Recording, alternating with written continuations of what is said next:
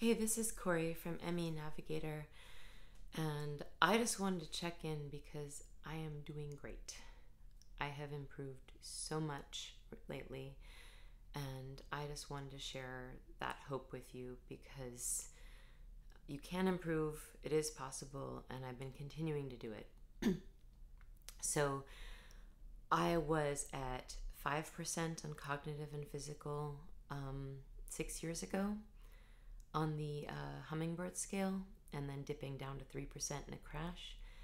And today I would say I am at 30% physical, 50 to 70% cognitive. And that's huge. What I can do is amazing. I just got back from a trip in my wheelchair. I am still in a wheelchair outside the house, reclining power wheelchair, to Florida for Disney World, and New York and New Hampshire to visit family, and I did not crash. I went on all the rides at Disney World and did all the things. I went to shows in New York, no crash. And I just had a birthday party which had like 60 people, and they're all talking over each other, and there was noise and lights and music, and I did fine.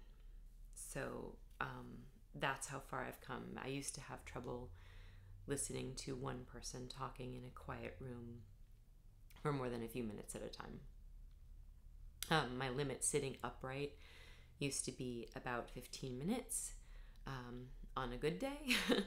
And that party, I sat up for hours. I did have the benefit of wearing compression socks plus a corset, and corsets can help both keep the blood in your head with POTS, but also an orthostatic intolerance, but also they help support your torso so it's easier to stay upright and your muscles aren't working as hard to stay upright. So those things both helped, but I was still amazed. I would usually have to lie down a whole bunch in between, like every like hour or so I'd have to lie down. I did fine. I didn't crash. I was sore for a good week in my upper body where the corset wasn't supporting me, and my neck, but didn't crash.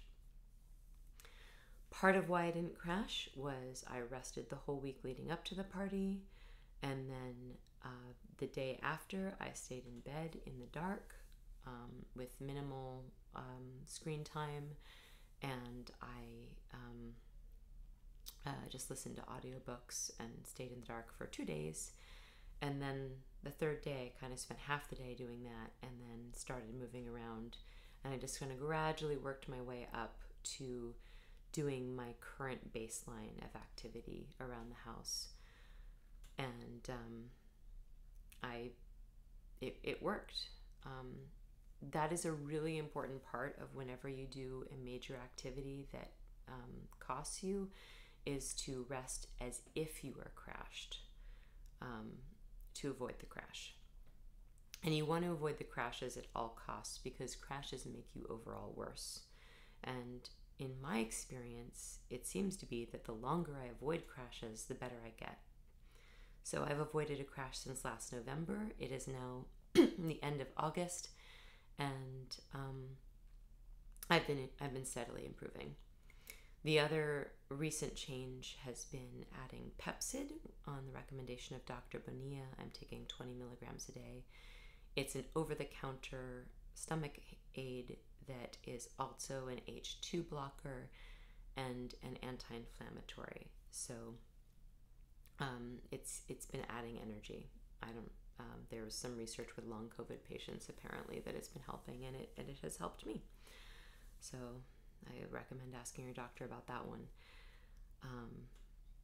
As to how I've come like all this way, look at my website and CFS-ME-navigator.com and my other videos for that. I've been seen at Stanford, but it's a lot about pacing and avoiding crashes and resting proactively. But I just wanted to share how much better I'm doing, because I want you guys to have the hope. It can happen. It is possible. and I wish you the very best of luck with it.